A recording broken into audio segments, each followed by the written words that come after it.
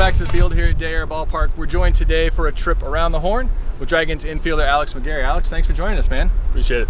All right, so let's take a walk here. Tell me about what you think about Dayton so far. I know you came from Oregon State, so you played in some big-time college games, but what's it like playing here at Day Ballpark in front of all these fans? Yeah, so at Oregon State we had maximum capacity was about 4,000, and so when we packed it, it was about half of what we get on a normal night here. So, and I thought those were big crowds. So to play in Dayton, it's been a ton of fun.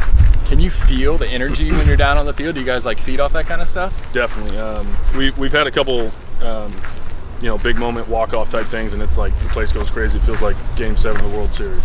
So walk-offs are a little different when you don't have the huge jug of Gatorade and instead have to use the water bottles, right? Yeah, we have to get creative.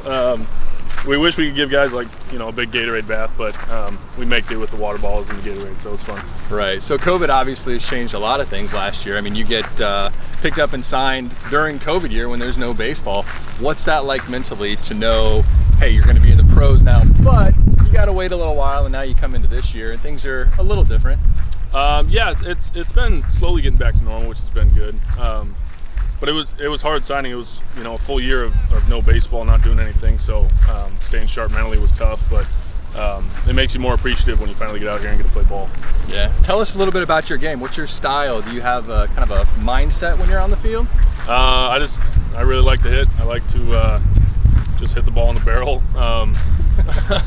Always helps. It feels like everything else just makes it too complicated. So just try to hit the ball in the barrel, score runs, and enjoy it while I'm doing it. Been working out so well. The first couple games you were here had a few dingers, right? Yeah, I tell people that the reason I keep playing is to hit home runs. Like, that's my favorite thing to do. So chicks take the long ball, chicks right? take the long ball, that's right.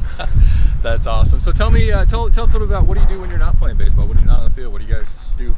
Keep yourself occupied. Yeah, I'm from Washington, so fishing, hiking, camping. I like to be outdoors, especially in the summertime. So I keep myself busy.